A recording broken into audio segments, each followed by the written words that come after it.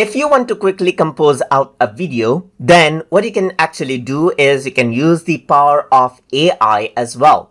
So over here, I am in the home page of Clipchamp, and you can see that create a video with AI is an option over here. So it says quickly auto compose a video by using your own media.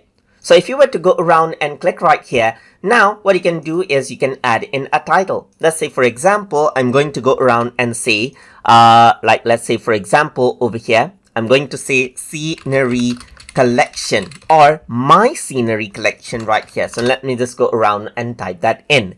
And over here, you can see that you can choose what you're making, like holiday or wedding, memories, and others as well. So you can go around and say my travel collection right here, just like this. So now you can add in your own media. So I'm going to go around and click to add in my own media right here. And over here in my TutorTube drive, you can see that I got some media. I'm not going to select this, so I'm just going to select out everything right here and deselect this one right here and click on open. And once you do that, all of the video files, as you can see, gets uploaded over here just like this. So it does take a time depending on your internet connection right here. But now what this allows you to do, it allows you to create an edited video file without you having to do majority of the work. It'll detect out the type of content and then will edit out the video footages for you so that you can start using it right away. So once everything is loaded, you can go around and click on get started right here. And you can see that it says, tell us what style you would like for your video. So you can go around and see that this is what you have.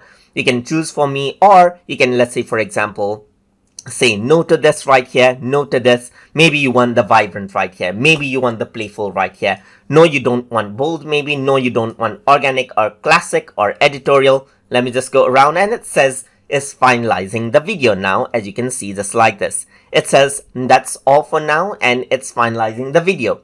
Or you can directly choose, choose for me for it to, let's say, for example, just choose the video out for you as well.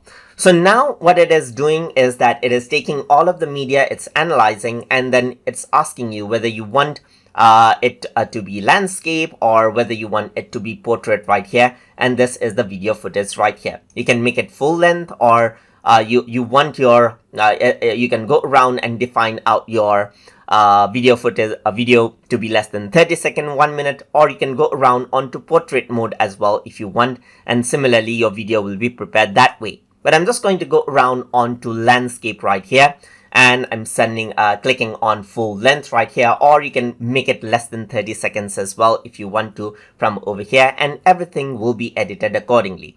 Let me just go around and keep it short and keep it less than 30 seconds. So you can preview out the video if you want over here as well, and you can see the different footages as I scrub over the timeline as well. But let me just go around and click on next right here. You can go around and choose the music as you like as well, but let me just keep it silent over here. And instead of exporting it, let me just go around and edit this further in timeline.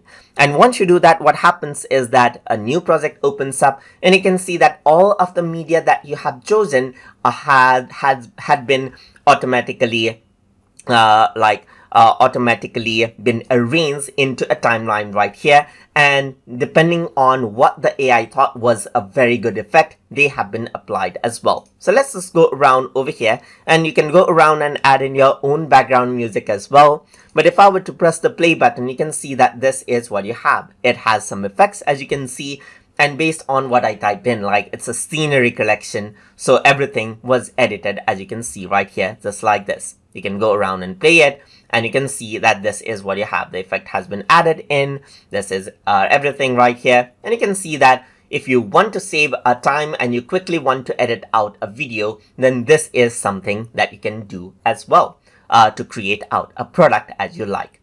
So this is what you have, as you can see, and that is how you can go around and edit out videos by using the AI feature in Microsoft Clipchamp as well. So I hope you guys learned something as always. And as always, please like, comment, share, and subscribe.